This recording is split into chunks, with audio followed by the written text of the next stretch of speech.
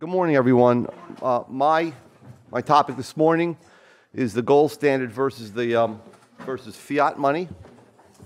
And what I propose to do is to show you how a sound money, a commodity money, a money supplied by the market, was transformed step by step by government actions into a fiat money whose supply and value is completely subject to the arbitrary whims of politicians. So let's start with a spectrum of international monetary systems. If you'll note, all the way on the left, you have the best systems. Money came into existence as 100% either silver or gold standard. Okay, we know that money developed from barter as a useful good or services that was previously exchanged in barter. The actual goal, now governments began intervening and taking over some of the functions of money or some of the operations that involve money by the Middle Ages, and certainly even before then. And so that by the 19th century, though we had a sound money, and though you could still say that it was a market-supplied money, there was a number of different government interventions into the system. But this is the standard that I propose to talk about, the classical gold standard. And step by step, this standard was transformed, as I mentioned, into a standard which we have today, which is right here, false gold standards. Okay, they were part of the expression of government power, but by 1971, even the false gold standards were gone. We'll go through that, and we had. Now we have either freely floating exchange rates, which is not really the case. What we have is really dirty floating, where there are different national fiat currencies that are produced by different central banks, and they fluctuate in value against one another, although the government intervenes to hamper the changes in value against one another. That is, some countries, for example, China wants to keep their currency artificially cheap. Other countries may want to hold the value of their currency high. So it's called dirty floating or managed floating. So we'll talk about the various stages of the transformation. Okay, so what was the classical gold standard? What were its main characteristics? As I said, government was involved. There were central banks during the era of the classical gold standard, though the U.S. did not have one. So it's basically, first of all, the monetary unit is defined as a weight of gold. Okay. So therefore, gold and nothing else is money. The banknotes and deposits that are issued are converted or redeemed at face value. So if you have a $20 bill during the classical gold standard in the 19th century, you could go to any branch of the Treasury or you could go to a bank, and in exchange you would get about an ounce of gold. Okay, so as we'll see in a moment, the value of an ounce of gold was defined as about 1/20th of an ounce. Okay, or rather, the dollar was defined as 1/20th of an ounce. Gold coin is in circulation along with banknotes and deposits. Okay. And finally, a central bank may or may not exist. It did exist in most industrialized countries or industrializing countries during the 19th century, but it did not exist in the U.S. The money unit, under the gold standard, the currency name is simply the name for a particular weight of gold. So in the U.S., for 100 years, from 1834 to 1933, gold, or the dollar, was legally defined as approximately 1/20th of an ounce of gold, or 23.22 grains of gold. And in Great Britain, for over 100 years, the pound was legally defined as equal to about 1/4 of an ounce of gold, okay, which is about 113 grains of gold. French franc was defined as about 1/100th of an ounce of gold, and so on. Okay. So the money unit, again, is a certain weight of gold. All countries are on the gold standard. Pounds, dollars, francs are just different names for different weights of gold. Okay. They are all gold money. So here are $20 and $5 gold coins from 1921 and 1906, respectively. They don't look much different from the British sovereigns that existed, again, in 1894 and 1931.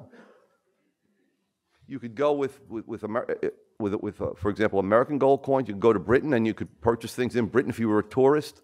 To the extent that they had confidence in the stamp on the U.S. gold coin, they would accept them by weight.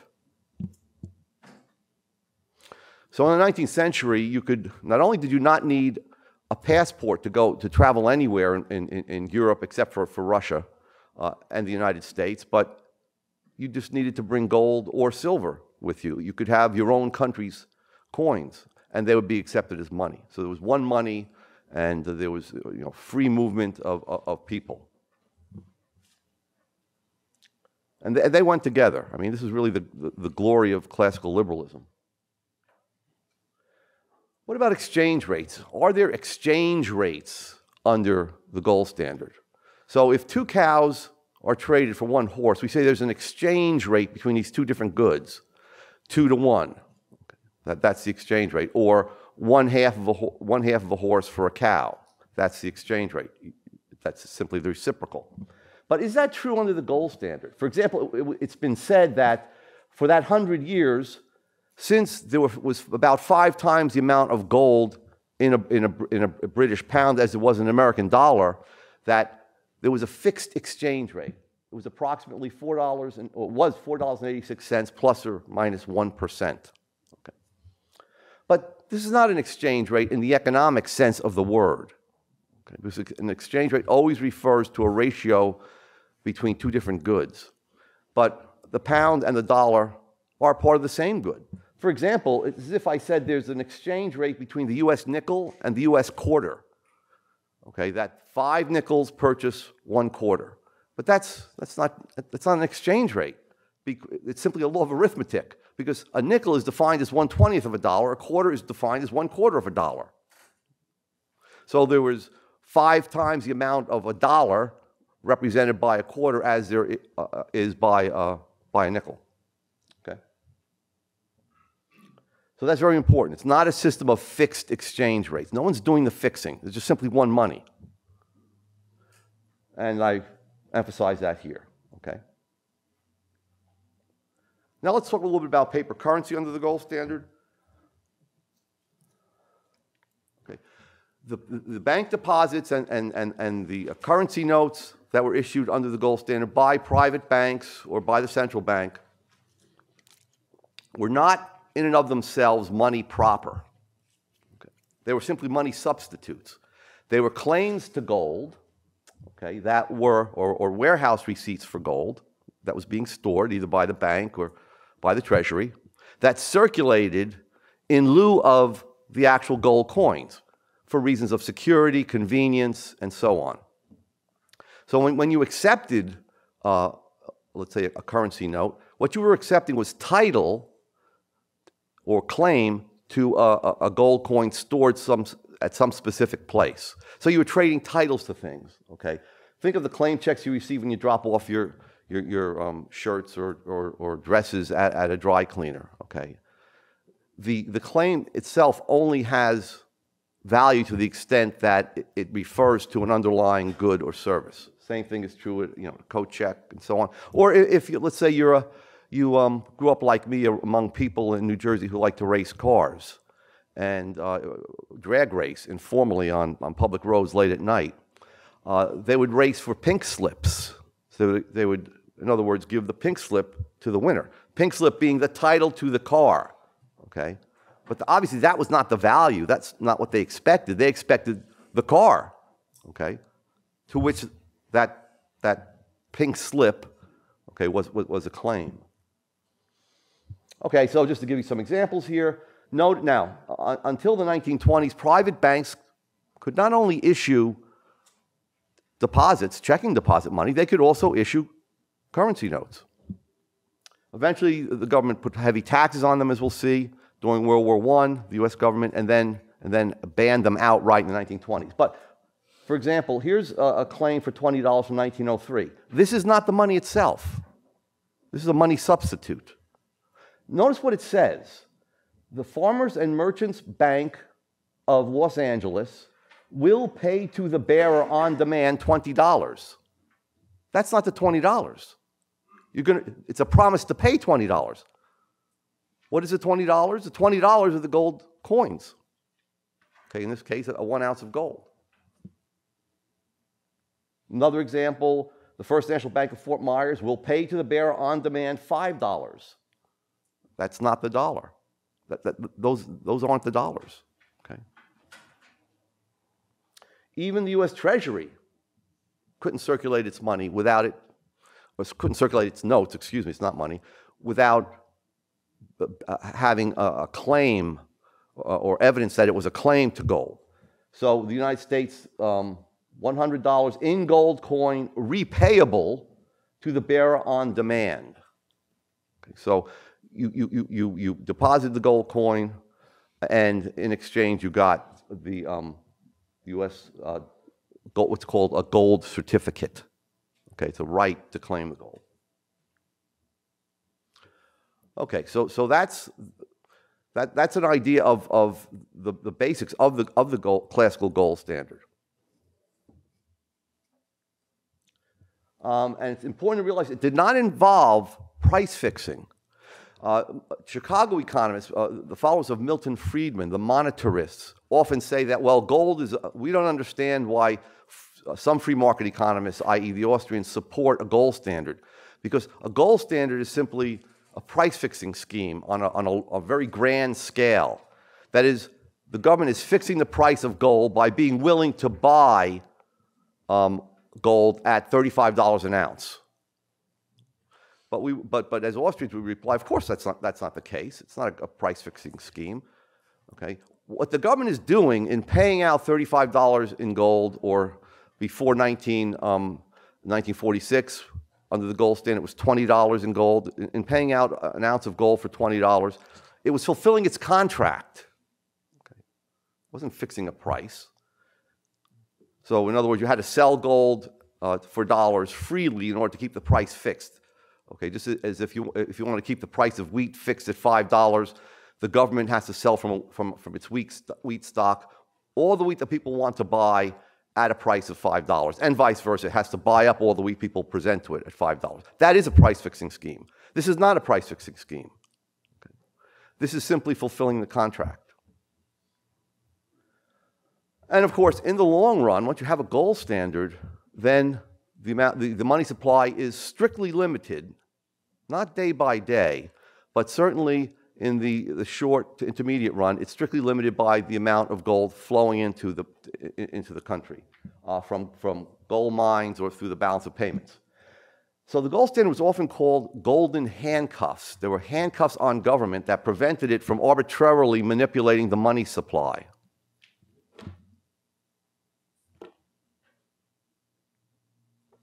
Now, as a result, because the supply of money in the 19th century grew very, very slowly compared to how the supply of goods were growing, or was growing, you had a situation where prices tended to fall under the gold standard, especially after the Civil War when the U.S. was industrializing. So prices tended to fall over time because new technology was coming in, people were saving more, and we had, as a result, more funds for investment, which then took advantage of these new technological projects, and that resulted in an increase in productivity of labor. So real goods and services were increasing much more quickly than was the money supply. And as a result, we have what I call a growth deflation. Okay. So probably, if you've taken principles of economics or intermediate macroeconomics, you've been told that in order to have growth, you have to have inflation. That inflation and growth go together. As the price level rises, growth will increase. Or if you have growth, to support that growth, you have to have an increase in the money supply that at least keeps prices stable, if not raises them. But of course, if you look on any market, if you look on markets today, you'll see that in those industries which are growing the fastest, prices are falling. So LASIK eye surgery, for example, where you get new technological innovations coming in. It used to be $3,000 per eye in the late 1990s, and now it's $300 per eye. If you look at cosmetic surgery, okay, that is surgery that is elective surgery that is not covered by insurance or by government Medicare, prices are going down because there's new technology and lowering of costs, and prices are following. So in those industries, HD TVs and tablet computers and so on, they have their prices falling because those are industries in which the supplies of goods and services are increasing more rapidly than the increase in the money supply. That's the natural tendency of a free market capitalist economy. It's for prices to continually fall. Okay? That's exactly what happened between 1880 and 1896 when there were new gold discoveries and more gold came into the market. But prices fell by about 2 or 3% in the United States during that period. And that was the most rapid period of growth in the United States. The 1880s was the highest rate of decadal growth. That is the decade in which the economy grew the most in American history. Okay. And that was during a period of falling prices.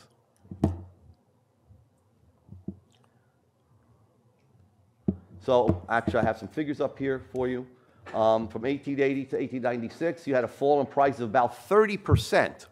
Prices were 30% lower 16 years later.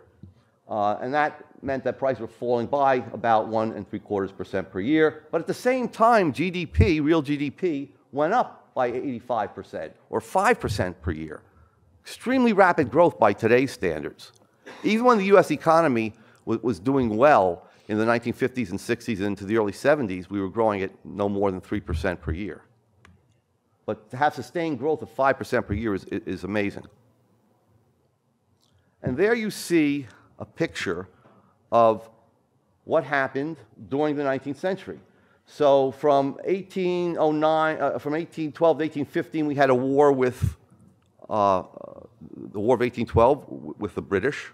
Murray Rothbard once said that America and Great Britain were on the wrong sides of every war they fought, except for the American Revolution and the War of 1812. He said, well, the American Revolution, the Americans were on the right side, and in the War of 1812, the British were on the right side. But in any case, we also had the first bank of the U.S., which was printing money.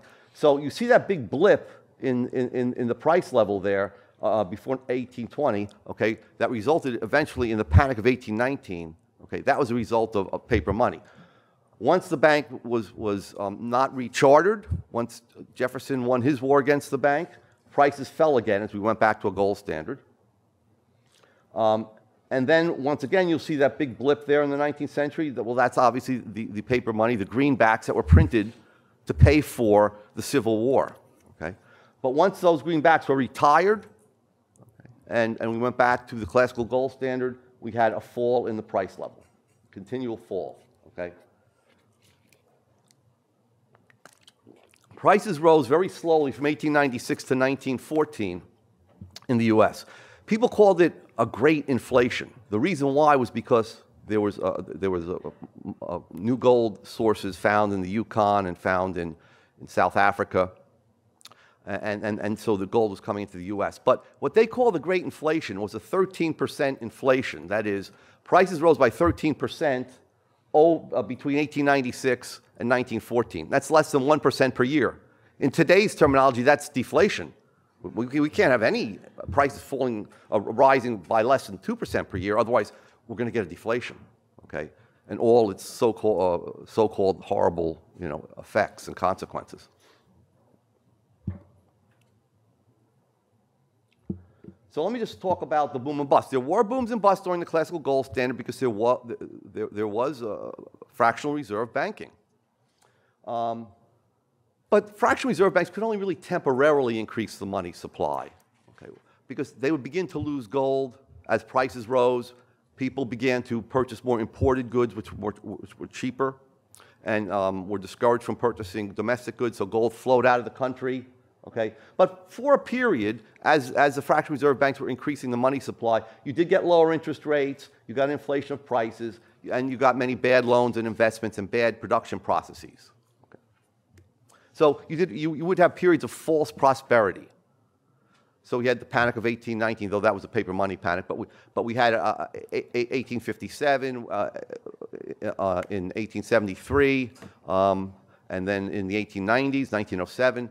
But that wasn't due to the classical gold standard per se, but to the fact that there was fractional reserve banking. So money became a loose joint.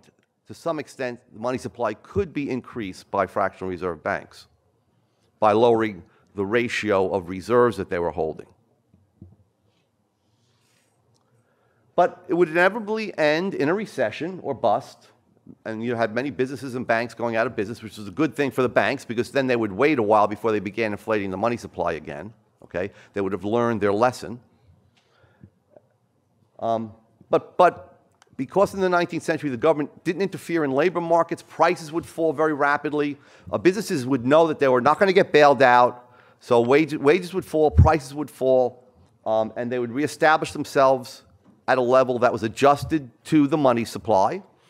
And you'd get the profit margins opening up again, and eventually we would get production restarted, and we'd get more hiring, and we'd come out of the recession very quickly. The last good recession or depression we had was in 1920-21, when there was an immense fall, tremendous fall in prices, but it only lasted about 9 months, and then we returned to normalcy, as I guess it was President Coolidge said. But these business cycles were minor compared to what occurred after the central banks began to try to stabilize the price system and began to manipulate the money supply and interest rates. That really began after World War I, or really at the beginning of World War I. All governments went off the gold standard. Within 2 weeks of the outbreak of World War I, all belligerents went off the gold standard, because gold would have restrained their military spending. I mean, remember in the Middle Ages, during the age, or late Middle Ages, during the age of royal absolutism, armies would stop fighting because they weren't being paid, and they would just go home, and sometimes they would kill a king, which would be a good thing, because they couldn't come up with the funds under a gold standard to pay for these various military expenditures. Okay. Now, I'm going to go through this fairly quickly. There's something called the balance of payments adjustment mechanism, which was a mechanism which restrained the central bank or the fractional reserve banks from perpetrating a really big inflation.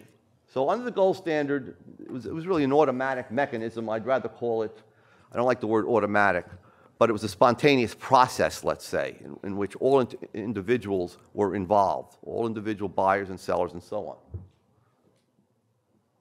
So what would happen? Let's say it's Great Britain. You have the Bank of England. So they would increase their notes, and the notes then would be the reserves. And I'll show you a picture of this in a moment for the banks. The banks would have more reserves. They'd have the Bank of England notes, and they would therefore loan out more. And so you'd get an increase in the money supply. British prices would go up above world prices. Okay, and there's the immediate beginning of the reaction against the increase in the money supply that you get under the gold standard. Because once that happened, you would have people buying less of the domestic goods, British subjects buying fewer domestic goods, and buying more goods from the rest of the world, which is also on the gold standard, and where prices would be lower. So imports would go up, exports would decrease. How are you to pay for the extra exports? There'll be a balance of payments deficit. You'll be buying more abroad and owing more money abroad than you would than would be purchased from your economy. And so gold would then flow out to foreign countries. The foreign countries didn't want your bank notes, even if they were from the central bank. They wanted was gold. So banks, central banks, and private banks would begin losing gold. And as they fell, people would see the gold flowing out of their banks, and they begin to get worried. and there would be either actual bank runs or the imminent threat of bank runs. And that would be enough to stop the inflation. So banks would then try to reduce the amount of notes and deposits they had in circulation. They would reduce their lending, and the domestic money supply would fall back. And as it did, prices would fall back to world levels. The balance of payments would go back to being basically in equilibrium, and gold would not continue to flow out of the country. In fact, prices would tend to fall even below what world prices were, and if they contracted the money supply enough, and then gold would flow in, because your economy would have lower prices than the rest of the world. So you would export more. Okay. And once that happened, though, you would get a recession, as we talked about. But again, it would be a recession that would get over very, very quickly, because the government, for the most part, and the central bank also, did not intervene. Okay. Now, here's an example of what's called the money pyramid, which existed under the gold standard. So note the very bottom. Let's say a central bank had in its coffers $2 billion in gold. And let's say they by law or by the fact that they were prudent, wanted to keep 40% reserves, okay, of gold against the notes they issue. So the central bank then could, now ignore the figures in red font, please, and just look at the black font. Okay, so if the reserve ratio was 40%, well then $2 billion would be 40% of $5 billion. So the central bank would be able to issue $5 billion worth of notes. Those notes would then become the reserves for the commercial banks, which also were able to issue their own notes and deposits. So they would hold, let's say their reserve ratio was 20%. So if there were $5 billion of notes from the central bank that they were holding as reserves, they could then issue 5 times as many notes and deposits. So let's say the total money supply was $25 billion. Okay. And let's say that the central bank suddenly started to inflate the money supply. Let's say they increased their note issue by $1 billion. They went from $5 billion to $6 billion. So their reserve ratio would fall. Now they would only be holding about a third of their notes would be backed by gold. But those notes would get into circulation. They would be deposited in the banks, which would then hold them as reserves. And as a result, they would have now $1 billion more in reserves to loan out. Under fractional reserve banking, if it's a 20% reserve ratio, that could be multiplied 5-fold. So the money supply would increase by $5 billion. So now you would have the money supply increasing from $25 billion to $30 billion, which is a 20% increase in the money supply. You can imagine prices would shoot up above world prices, and what would happen? You would get that balance of payments adjustment mechanism. Because prices were so high in your country and was a bad place to buy and a good place to sell, you'd be getting a lot of imports, you'd be having very few exports, and gold would flow out of the country. Okay? And as gold flowed out, remember now, there's $30 billion out there that is a claim on, ultimately, $2 billion worth of gold. So not only was gold flowing out, not only do we have what's called an external trade of gold to foreign countries, people would start getting worried and would start turning in their checking deposit, or withdrawing money from their checking deposits, or turning in their notes in exchange for gold. So there would be an internal drain of gold. So that gold stock would start shrinking. And at that point, the central bank would immediately pull in the reins and reduce the money supply. And that would reverse the process, and the gold would flow back in. Now, where did the destruction of sound money begin? It began with World War I, okay? And actually, before World War I, when President Wilson signed the Federal Reserve Act right before Christmas of 1913, establishing a bank, the Federal Reserve Bank, which was the central bank of the United States. It was supposed to be decentralized. There were 12 different districts, 12 different reserve banks. And, but it really was eventually controlled from Washington. Okay. Initially, it was, New York was the dominant bank. Okay. So What was the result? Well, to begin with, the classical gold standard existed from about 1834 to 1933 in the U.S., sort of. Okay, it really didn't exist after World War I, but there were still some remnants of it that did constrain government. But during World War I, now that you had the Fed, the gold reserves were centralized in the Fed. It became law. All banks had to hold gold, their gold reserves, in the central bank. And they then had to hold the Federal Reserve notes. And that got people accustomed to cashing in their, when they deposited a check or a note, they would get not the gold, but another note in return. So you turned in $10 note from your bank, or if you withdrew $10 from your checking account at your bank, they would give you Federal Reserve notes. Now, you could insist on gold. Okay. But that was considered there was a propaganda campaign against gold, that this is an old-fashioned way of doing things. No one carries gold around their pockets. It's inconvenient, unsafe, and so on. Right? So Americans became accustomed, with that centralization of gold reserves, to central bank money as dollars. Okay? People began to think of gold as backing dollars, and dollars being the Federal Reserve note, or the Treasury note. Okay. Heavy tax was placed on the private issue of banknotes, so they were trying to stamp out the private issue of banknotes, so that people would be more focused on the central banknote as the money. Okay. And the export of gold was prohibited for a while in 1917. You couldn't send gold abroad to pay your debts. In the 1920s, they as I said, they instituted an outright ban of banknotes. Okay, they were outlawed. So no, of private banknotes. No private bank could issue banknotes any longer.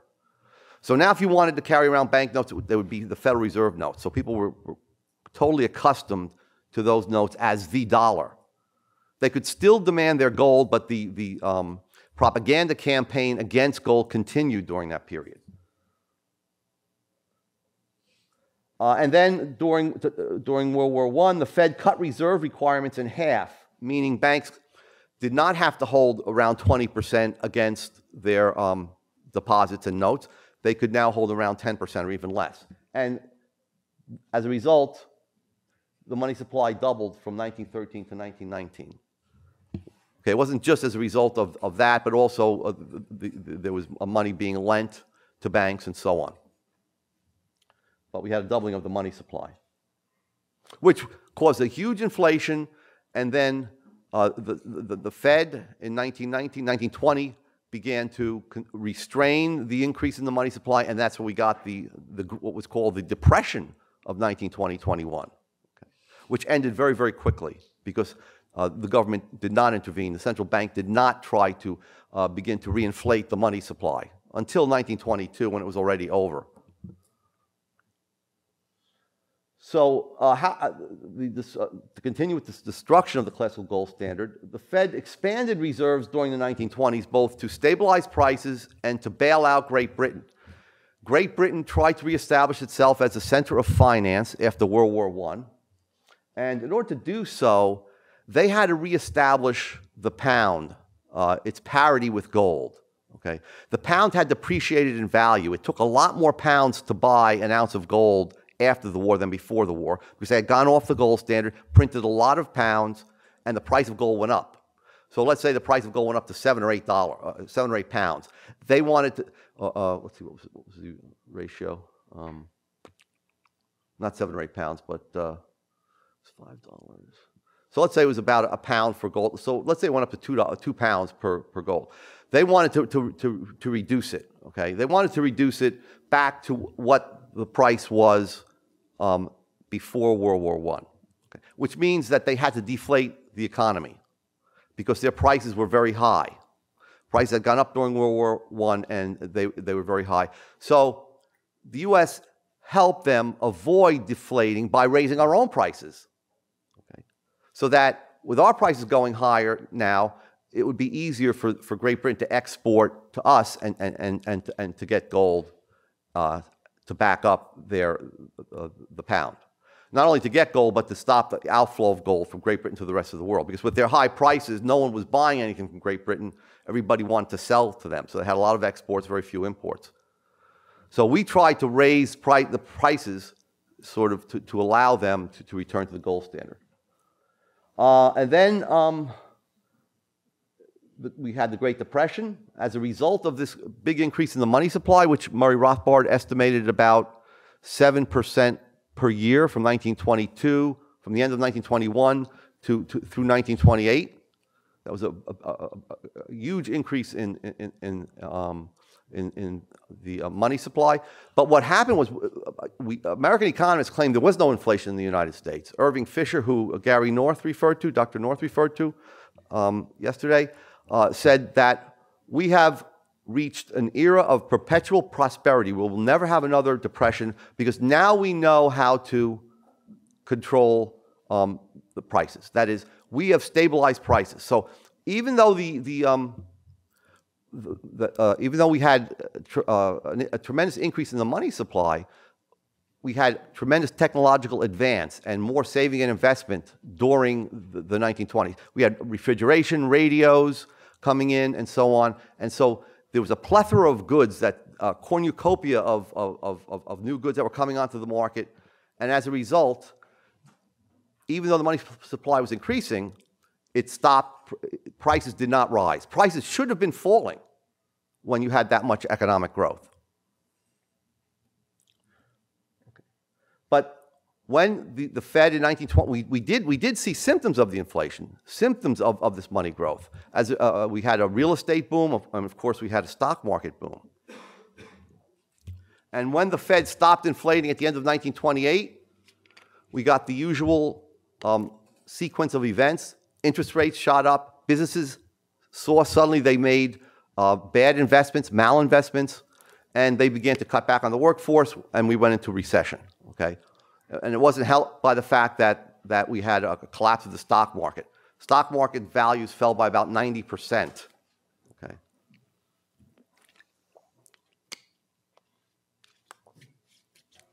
So banks began to collapse in 1930 until 1933. We had a run on the banks. As some banks collapsed, even the ones that were more stable began to raise doubts. Okay, people lost confidence in the bank system as a whole, and so they rushed to withdraw their funds from their savings accounts and checking accounts. And since the banks were fractional reserve banks, they couldn't pay off. So these savings accounts and checking accounts, many of them disappeared into thin air. Okay, so the money supply shrank tremendously. So to prevent this, there was a bank holiday declared by President Roosevelt in March. The banks were closed for 4 or 5 days, and then when the banks were reopened, there was an attempt to encourage people to trust the banks again by instituting a federal deposit insurance. Finally, a few months later, in May, the ownership of gold was prohibited, and gold was devalued from $20 to $35. Okay. So it lost some of its value in terms of dollars. Here is the executive order, which reads, on or before May 1st, all gold coin, gold bullion, and gold certificates now owned by them to a Federal Reserve Bank branch or agency, or to any member bank of the Federal Reserve System. Okay, so it says all persons are required to deliver, on or before May 1st. So it was against the law to own gold any longer after May 1st. And then the law had teeth, because it said criminal penalties for violation of executive order, $10,000 fines, or 10 years in prison, or both, as provided by Section 9 of this order. Okay. So only licensed jewelers and licensed dentists were permitted to own gold, or other businesses that acquired licenses for gold. And we never got the right back to own gold again until 1975. I think that there was a law passed in 74 that allowed Americans to own gold again. I think it went into effect in 75. And You'll see here the statement by FDR. In politics, nothing happens by accident. If it happens, you can bet it was planned that way. Okay? So it was planned to, I mean, we're not saying there's a conspiracy against the gold standard, but the gold standard shackled the government's hands. It didn't let them spend. Okay? It didn't let them spend in excess of tax revenues and of what they could borrow on the free market. Okay? So in order to loosen those shackles or to destroy those shackles, the gold standard was destroyed step by step. There was an attempt, I don't want to take too much time here because I don't have much time. There was an attempt to restore that after World War II, to restore a gold standard because there was chaos after the gold standard had collapsed in the 1930s. Monetary chaos, international investment, international trade almost came to an end. And there were what's called currency wars, where each country would try to print more money and drive the value of its own money down so they could sell more to other countries, but other countries would respond by doing the exact same thing. So we had mass inflation. So who were the main architects of the Bretton Woods system, which again was a false gold standard? Both the U.S. and the British governments, okay? And their leading financial experts were Harry Dexter White and John Maynard Keynes. White was the Treasury representative, Keynes was the representative of the British government. White had they both more or less wanted eventually a world money, or at least a world reserve currency. White called it UNITA, or UNITA, for United World. Bancor, for bank gold, okay, was Keynes's word, okay? So he wanted that to be issued as reserves so that all countries could inflate together, so that no country lost gold to another country, okay? Which was under the gold standard, there was no coordination. Banks would inflate in one country and gold would flow out to other countries. And that was a virtue of the gold standard. But since Keynes was in favor of inflation, he wanted to replace it. Here's Bretton Woods. They met. It's in New Hampshire. They met at this great grand hotel. Okay, and we had a conference up there. The Mises Institute had a conference up there a few years ago. It's been renovated. It's really beautiful. There's Keynes and Harry Dexter White. White was later proven was a Soviet spy. He testified before the House on American Activities Committee. And almost all historians, left and right, now agree that he passed state secret information to the Soviet Union during World War II. In fact, when Russia opened the archives after the fall of the USSR, they found documents that proved that he was a Soviet spy. And according to Ben Stile, who wrote a book on the Bretton Woods system,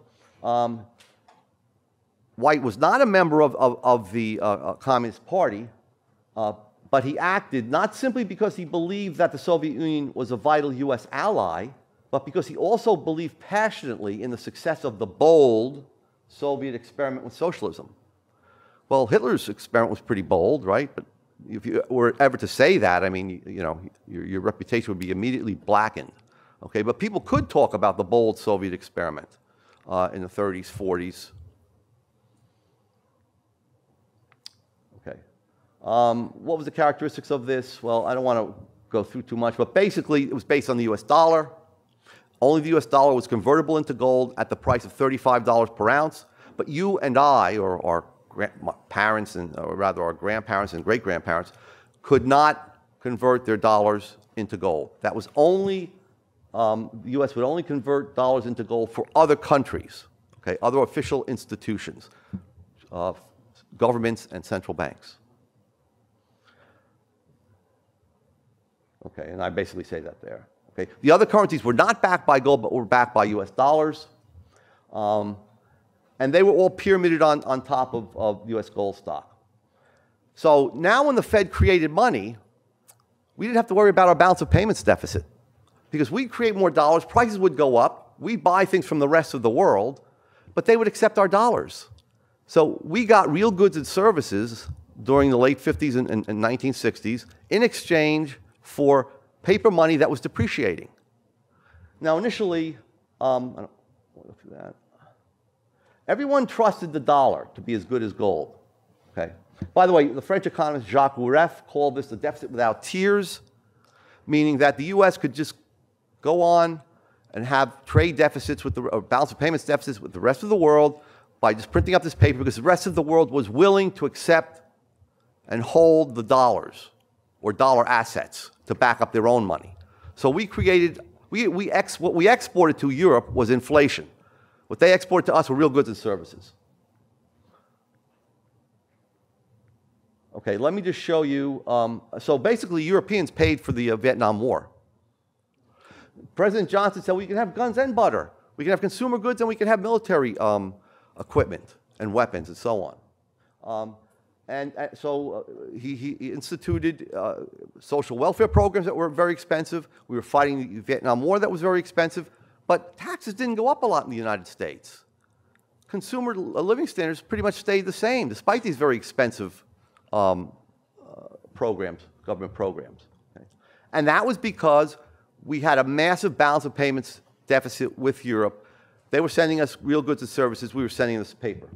Why did they accept our paper? Because initially they thought the US dollar was as good as gold. In 1950, we owned more than half the world's gold stock. Valued at $35 per ounce. We had $25 billion worth. Foreign liabilities were only 12. That is, foreign governments held about $12 billion. So there was more than 100% of backing. So they weren't worried. As we began to have these expensive programs, we began to accumulate all these dollars that we were spending, began to accumulate abroad. It went way up, so that by 1968, we had $10 billion worth of gold, and there were $60 billion of foreign liabilities, dollar liabilities, that we owed gold for. And we had to get rid of the gold cover, the requirement for the Fed to hold 25% gold behind their deposits. Banks deposited money with the Fed. Also, by 1968, they had to release get rid of the 25% gold cover on the Fed notes. There used to be gold. It wasn't backing the notes. You couldn't actually get the gold out, but they were holding 25% of the value of notes in the form of gold. Okay. So everything began to collapse. Once foreign countries, especially Switzerland, Germany, France, saw that we had that the U.S. gold stock had run very low. And what we were doing was we were selling gold because the price of gold kept going up over 35%, over $35 per ounce in free gold markets in Zurich and London. So the U.S. had to continue to give gold to foreign governments so that they could sell the gold on these markets to keep the price at $35 per ounce. Finally, in 71, Germany left the Bretton Woods system. They weren't willing to keep accepting these depreciating dollars and inflating on top of them. Switzerland redeemed $50 million in gold in July, and France sent an actual naval ship to New York Harbor to pick up $131 million worth of gold that was owed by the U.S. Of course, they didn't really want any sort of an accident where a U.S. Coast Guard cutter might bump, if they sent a commercial ship, might bump the ship and sink it or something like that. That's why they sent a warship. That's how trusted the U.S. was at that point. Okay, and this is the French ship. It's called the Louis Wounay. No, actually, okay, so they weren't fooling around. Okay, and Nixon closed the gold window. So right after France picked up its gold in early August, on August 15th, Nixon went on television, slammed the gold window shut, reneged on the solemn promise we made to the rest of the world, that is our obligation to pay gold out at the rate of $35 per ounce. And he says, I have directed Secretary Connally to suspend temporarily, the convertibility of the dollar into gold or other reserve assets, except in amounts and conditions determined to be in the interest of the monetary stability and in the best interests of the United States. That's just all nonsense. I mean, what he's doing is saying, we're not paying gold out anymore, because in another 2 weeks, we'd have lost all of the gold that we had. So let me stop there. That's just to show you, after 1971, I'll just show you that last diagram. Here's 71. Look what happened to the U.S. price level. Okay, it was going up. Bretton Woods was inflationary. It started to go up from 1950. But then, after we got left even the false gold standard, which constrained us somewhat, the price level rose tremendously. Thank you very much.